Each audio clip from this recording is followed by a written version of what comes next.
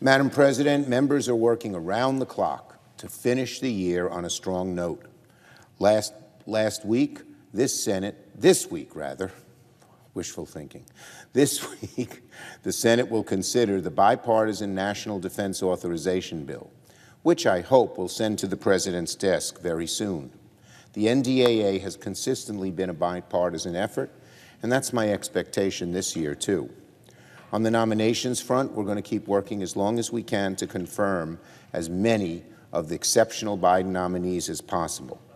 Since the start of the Biden administration, we have confirmed a total of 95 judicial nominees to the bench, including 1 Supreme Court justice, 68 district judges, and 26 circuit court judges. Let me say that again. Over the past 2 years, we've confirmed 95 new judges to the bench, including 26 circuit court judges, surpassing the first 2 years of the past 2 administrations. Today, we'll confirm number 96 when we vote on Tamika Montgomery Reeves to serve as circuit judge on the 3rd Circuit. An alumnus of the University of Mississippi and Georgia Law School, Judge Montgomery Reeves served as a clerk in Delaware before embarking on a successful career in private practice.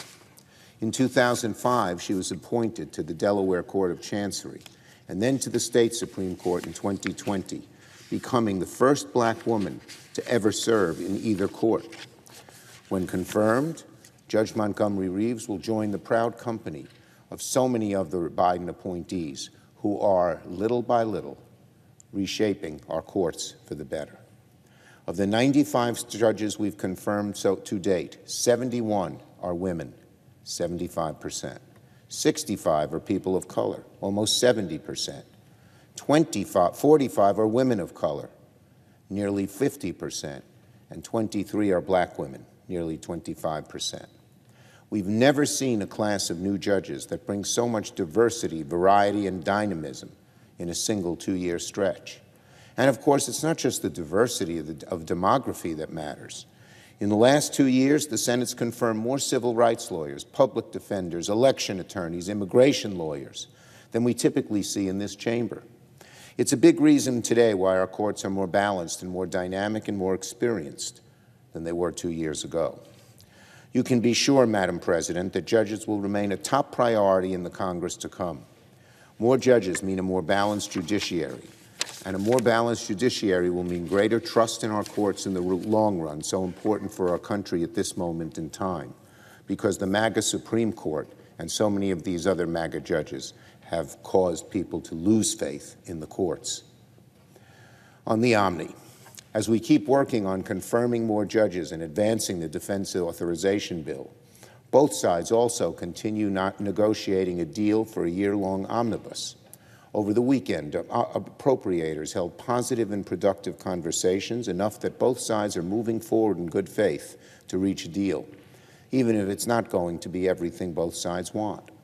Later this week, members should be prepared to take quick action on a CR, a 1-week CR, so we can give appropriators more time to finish a full funding bill before the holidays. I'm optimistic we could take action on a CR rather quickly and avoid the shutdown that neither side wants, and that is a 1-week CR. The benefits of an omnibus are as many as the number of citizens in America.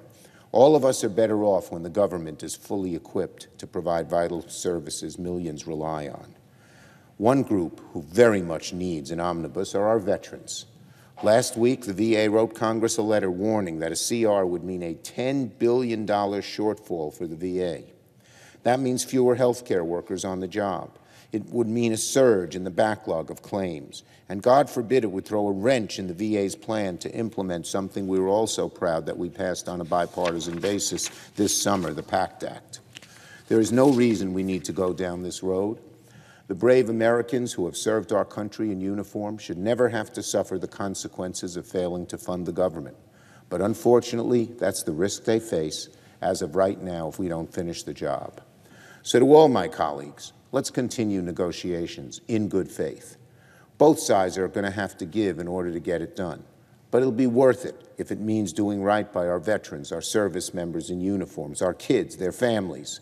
That's what's at stake here in this process. to fund the government.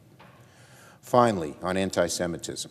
Earlier today, I had the honor of addressing a gathering organized by the Orthodox Union in New York to address the dangers, the serious dangers of rising anti-Semitism. Over the past 2 months, American Jews have watched in horror as numerous public figures, from entertainers all the way to former President Trump, have fanned the flames of anti-Semitism through their words and conduct.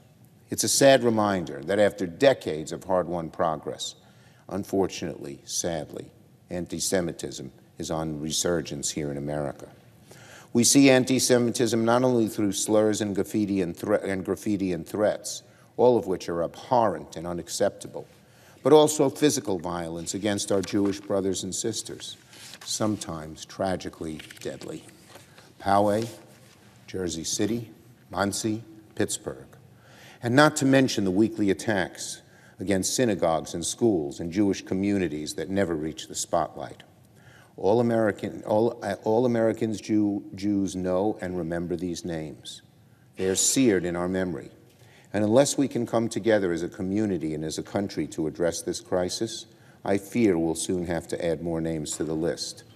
Of course, I have personal experience about this kind of anti-Semitism in terms of my family. My great-grandparents lived in a place in western Ukraine. They had 18 children, believing devoutly in the Bible and God's first command to man, which was be fruitful and multiply. My grandfather was one of 3 of those 18 who came to America, but the other 15 stayed there, and when the Nazis came into western Ukraine, they told my great-grandmother to gather her husband had been a well-known Jewish scholar. They told he had passed away, and they told my great-grandmother to gather her larger family on the porch. 35 people gathered on the porch from ages 85 to 4 months. The Nazis said, "Come with us." She was a tough lady. She said, "We're not moving," and they machine-gunned every one of them down. These are the stakes, Madam President. When the former President of the United States welcomes at his own dinner table several vicious anti-Semites, and then rather than apologize, he lectures American Jewish leaders for insufficient loyalty, it is incumbent on all of us to speak out. I'm proud of many Jewish organizations that did speak out, some of them former strong allies of the former president. It's made a big difference. Now, of course, America's roots of democracy are far deeper than those that existed in Europe. But the lesson of history is we must speak out against bigotry of all types, or it grows, its evil seed grows. I shudder to think of what it would mean for the safety of our children, and their children after that, if the ideology elevated by the former president were to continue to seep into our society like a poison.